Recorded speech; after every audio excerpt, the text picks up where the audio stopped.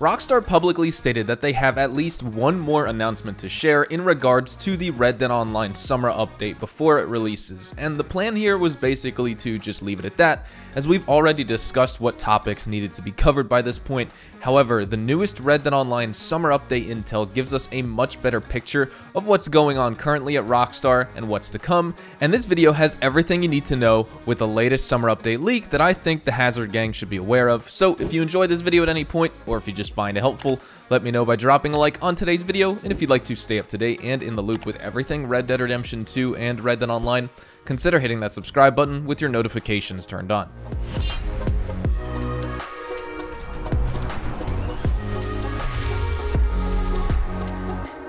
A couple weeks ago, after Rockstar's most recent announcement and clarification that this summer update for Red Dead would indeed be releasing early this summer, it was a pretty vague enough statement to get players wondering what exact date they meant by early summer, and a few days later from then on, we got word from Rockstar insider TezFun2 that we were looking at a potential release of mid to late July because of the QA Beta 2 changes and DLC pack updates at the time, as well as how Rockstar generally pushes out a Red Dead Online update first and then a GTA Online update following thereafter. That seems to be their new strategy here. But perhaps you also heard of the July 6th release date as a possible release date theory as well, and up until now, that's exactly what it was.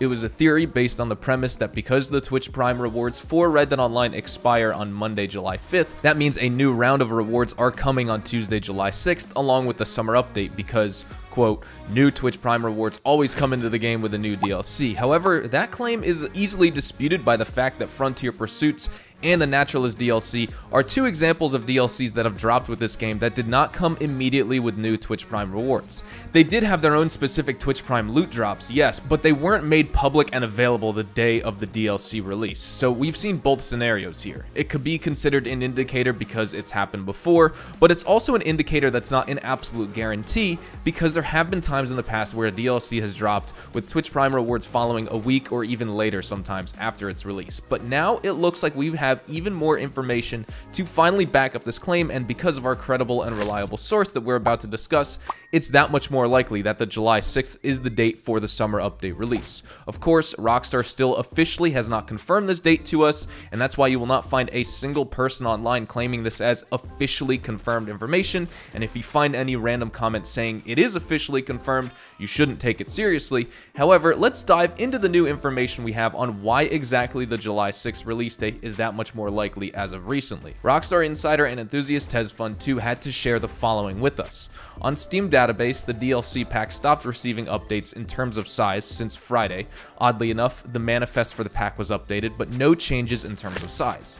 This is included along an update to the other depot that contains the executable.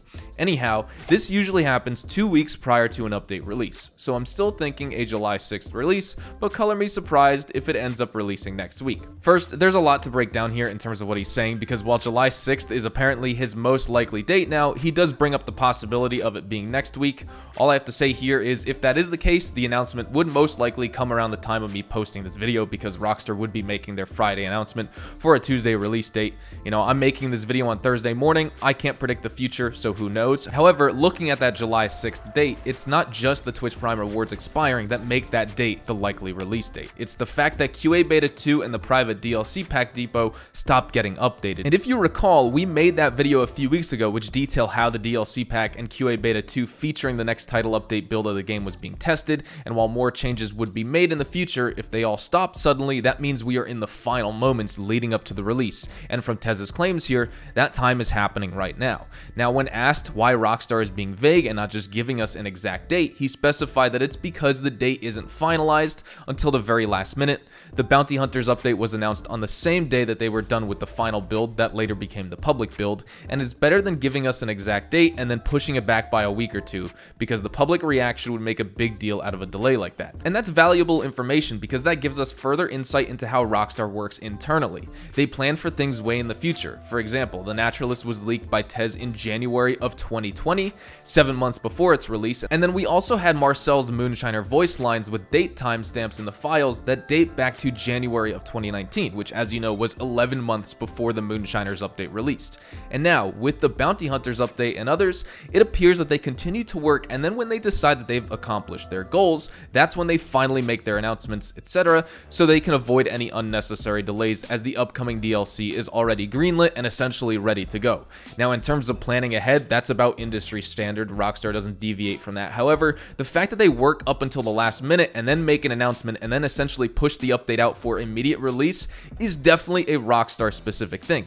Most other companies will begin their marketing period once they're done and the project is greenlit, so as to promote their upcoming product and then drop it. Now, it appears Rockstar dropped the update, and that's when they start their real marketing and release, and that's why with Red Dead Online's specific case, you're not seeing trailers for an upcoming DLC release until it actually gets released. That's when you see interviews, etc. Now, TB Marcus, another user who initially showcased the Hunting Wagon and Moonshine Wagon liveries to us back in February and March, asked Tez how we could examine the file sizes of the DLC packs and compare them, to which Tez answered and responded by stating, if there were changes in terms of size, you would notice the encrypted size would have been updated, but it didn't, specifically for the DLC pack for the last 3 QA Beta 2 updates.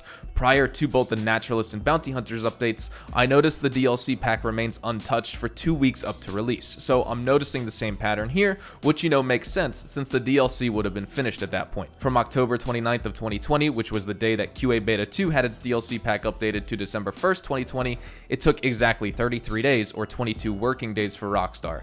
Now, comparing it to this upcoming DLC from June 3rd, with the QA Beta 2 DLC pack update up until July 6th, it would be the exact same amount of workdays. I would consider this a coincidence, but it could also be Rockstar policy that was established to have a whole month of testing. One thing worth noting here is that July 5th would be a public holiday, so if it's releasing on July 6th, then we should receive the big slice of info next week. So just to recap here, the key indicators of why July 6th is the most likely date for release at this point is 1, the Twitch Prime rewards expiring on July 5th, which would mean new ones could and should arrive July 6th, especially if the DLC drops then. And then we also have QA Beta 2 and the DLC pack contained therein, and how it ceased getting updates and changes internally by Rockstar's teams, which signify that work is done and now being sent to Microsoft and PlayStation for patch certification and approval. And lastly, which is more of a coincidence, but it's the time frame that we're talking about here for all of this and how it lines up perfectly with what happened with the Bounty Hunters update, according to Tez. So that's everything we have to discuss here today.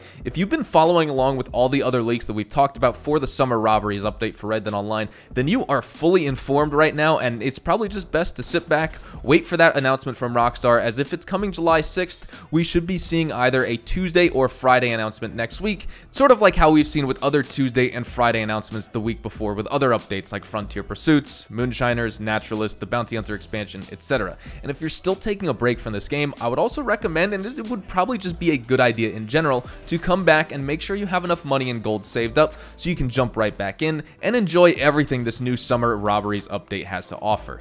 Thank you so much for watching, everyone. Hopefully you all enjoyed the video today, and hopefully if you did, I earned your like on it. And of course, if you are new to my channel and you like to stay up to date with all the best Red Dead Online and Rockstar Games content, consider hitting that subscribe button so you don't miss out on a single thing. We consistently talk about updates, news, information, tips, tricks, and even leaks, and we'll keep you guys updated here on the channel daily, so make sure you hit that subscribe button.